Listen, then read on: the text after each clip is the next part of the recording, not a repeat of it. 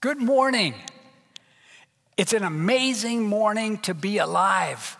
Look around, right where you are. Stop and consider all of the gifts that God has given to you on this day. As we send this video online, I'm probably right now at the Orchard Hill All-Church Picnic sharing this very same message. And we wanted to be sure those of you at home could hear the same message that we're receiving today at our picnic. So what are these gifts that God has filled your life with? Well, one, you're alive and breathing. And some of you are even young, alive and breathing. I'll let you determine whether you put yourself in that young category or not. And some of you are older and wiser, and that's a gift. Some of you are healthy enough to go for a walk, play soccer, play pickleball, play football. Another gift is the device that you're watching this on. You know, it's amazing. You have a TV or a computer or earbuds, whatever it is you're watching or listening. Another gift God's put into your life is friends, family, teammates, work partners, neighbors. Another gift is God loves you in spite of the fact that you know you're broken. You know often you disappoint him, but God loves you. He loves you deeply. Another gift that you have today is the very senses that he's given you: taste, smell, sight. And you can take a walk in nature. Today is filled with good gifts from God that point to him. Psalm 118, 20 and 22 is the verse I want to bring this morning. The stone the builders rejected has become the cornerstone. That's Jesus. The builders of the church rejected him, but he became the cornerstone.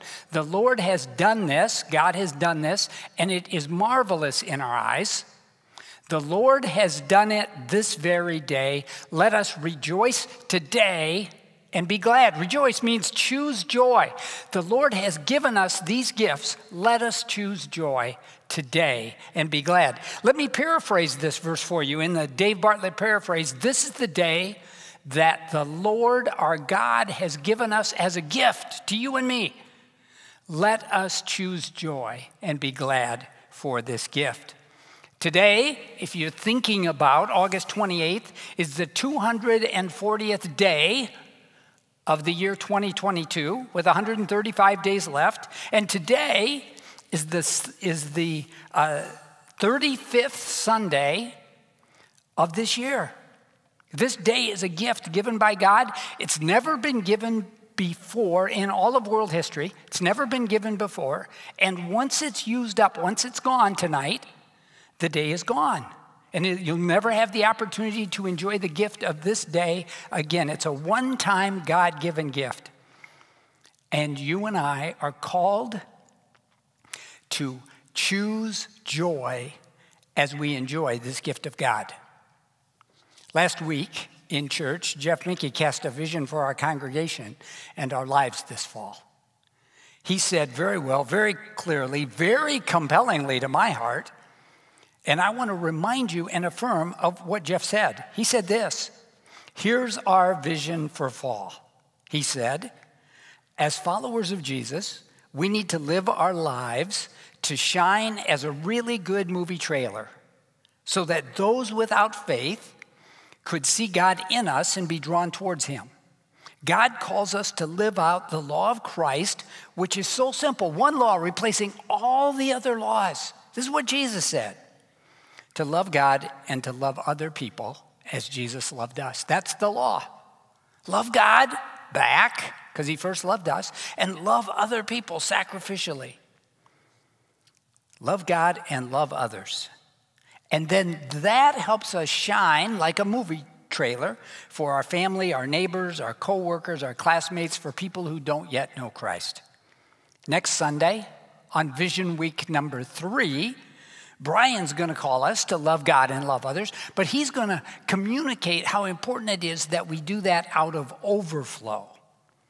We can shine in the movie trailer, because God fills us with his love. He fills us with his promises. He fills us with his gifts, and then we just overflow on him. And today, my message is really simple at the picnic. Let's do it with joy. I put the 3 weeks of vision on a slide here. Let's take a look at this. This is what I think we're trying to say this fall at Orchard Hill Church, that we want to choose in our lives to love God and love others sacrificially every day, doing it with joy, empowered by God's overflowing love and blessing so that others may know Christ. I feel like that's such an important vision.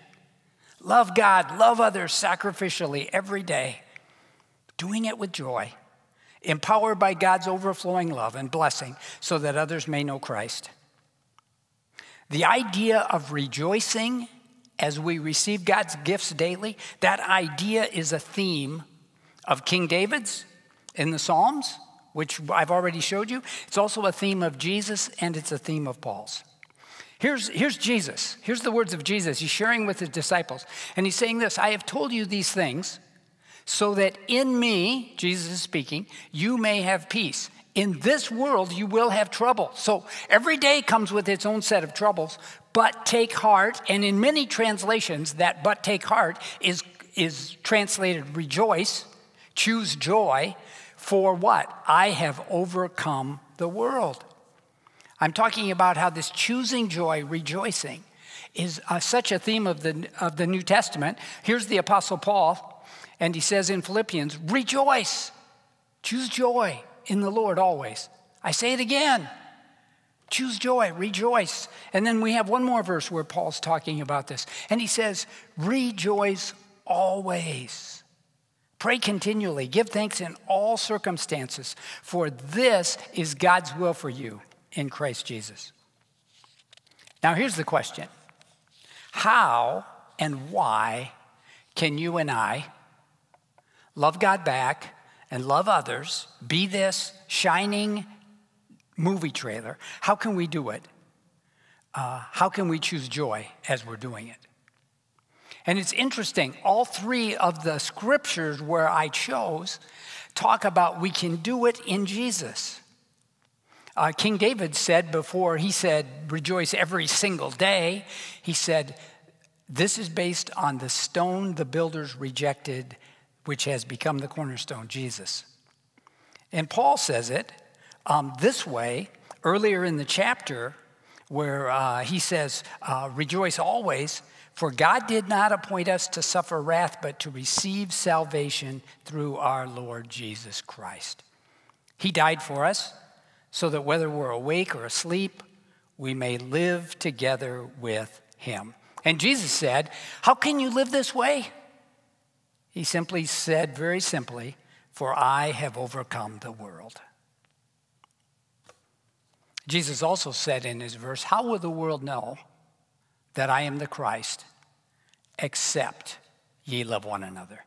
How's the world going to know except ye love one another? I want us to think about, Jeff had us thinking movie trailers. I want us to think about the story that we tell ourselves over and over and over again.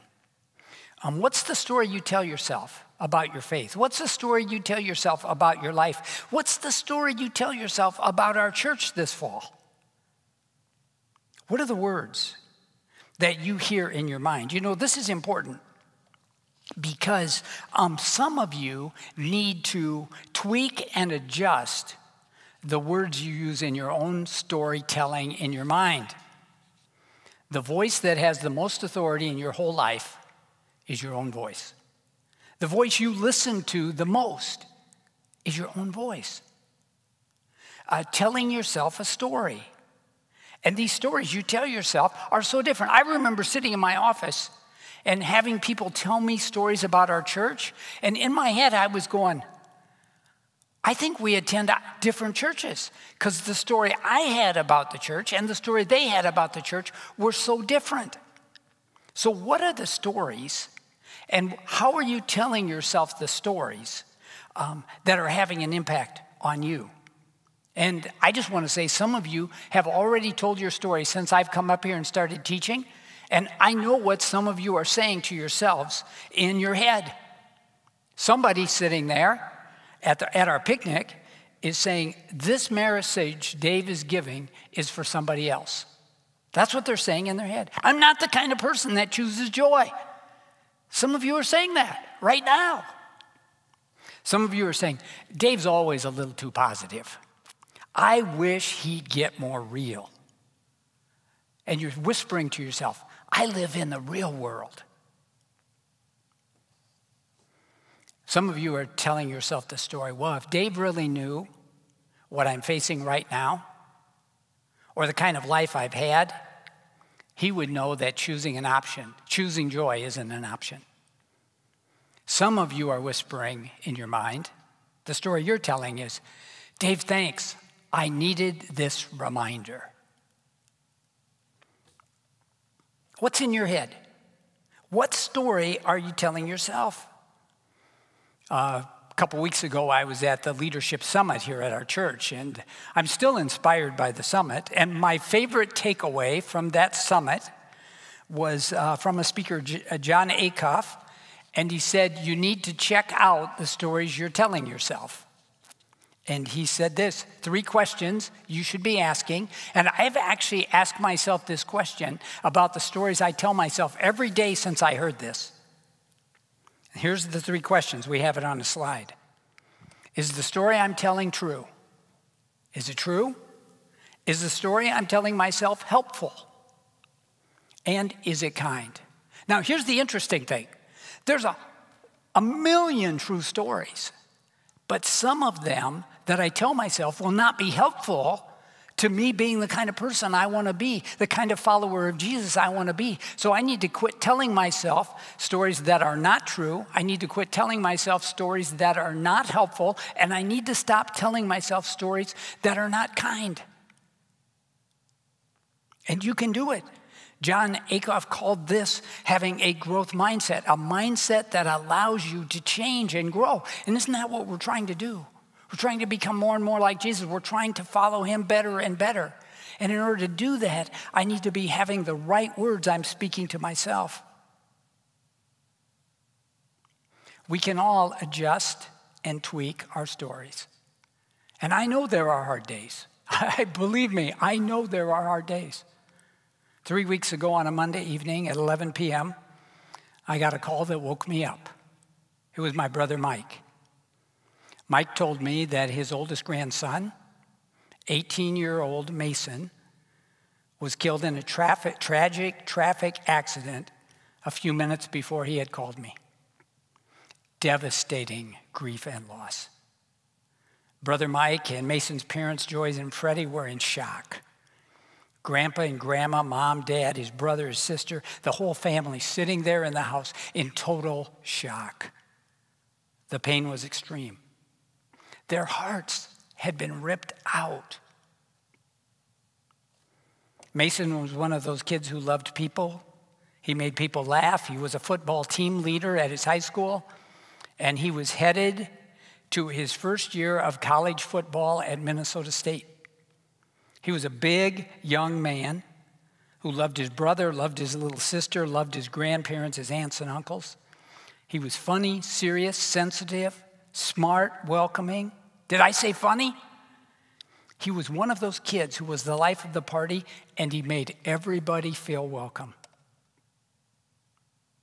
So Mason's family walked through that week of excruciating pain. Pain. Like one dad said, it's like your heart's being ripped out. But right in the pain, they tried to find some joy. They told stories about Mason that made him laugh. They found pictures that brought back memories. And on the evening following the funeral, they gathered for a gathering, maybe you would call it a party, and they sang crazy karaoke songs because that's what Mason loved to do. So his grandpa, my brother, stood up for the first time publicly and sang a karaoke song. I'm sure there were tears and laughter. And what were they doing? They were choosing joy as best they could in that terrible, excruciating pain. As we choose joy, even on our worst days, We get to do it in a way that makes sense to us.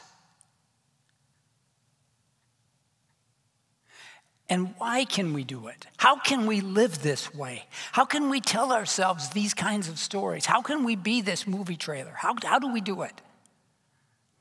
Well, we have to have true and helpful and kind stories in our head. And when I attended Mason's funeral, the pastor right in the funeral brought back, this was a couple weeks ago, brought back a symbol that we've actually used before as a church.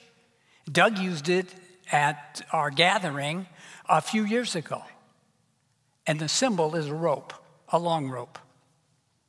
A rope like this one. A rope, this is 100 foot. And let's just pretend that I've stretched the 100 feet out. But actually, God's rope is a lot longer than 100 feet. Maybe you think about the Unidome, or Dike, or Ames, or the Rocky Mountains. How about the rope that keeps going over and down the other side and to the coast in California? Eternity. Eternity. That's one of the stories that the Bible says is true for us, that we live that long. But here's our life on earth. It's signified by this yellow tape here on the end. And whether you live 18 years or 40 years or 100 years, it's this long. And we've got eternity to be with God. And what is that eternity? Now again, what story are you telling yourself? It's a thrilling, exciting, peace-filled time with God and with those we love. That's heaven. That's like as far as you can think. And this is our life here. How do we choose joy here? Paul says what we experience here is light and momentary trouble. How is it light and momentary? Well, it feels like our hearts have been ripped out. It feels like we've had so many disappointments. But the story we tell ourselves is this isn't all there is. Not just this. We've got all of this. So powerful, so important.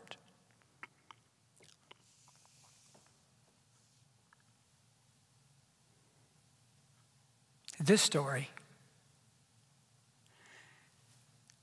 is true. It's helpful to us. And it's kind. So let's remember that we get to choose our vision. We get to choose how we're going to be in the movie trailer. We get to choose the story we're going to tell ourselves. And according to the scriptures and to Jesus, this is a true story that's helpful. Thank you so much for thinking with us about these true stories. So let me say a prayer. Let's pray. Dear God in heaven, thank you so much for true stories. True stories that are helpful, true stories that are kind. Thank you so much for who Jesus was, who lived this way. Help us live this way so that those who don't know you could get a bigger picture of who you are. In Jesus' name, amen.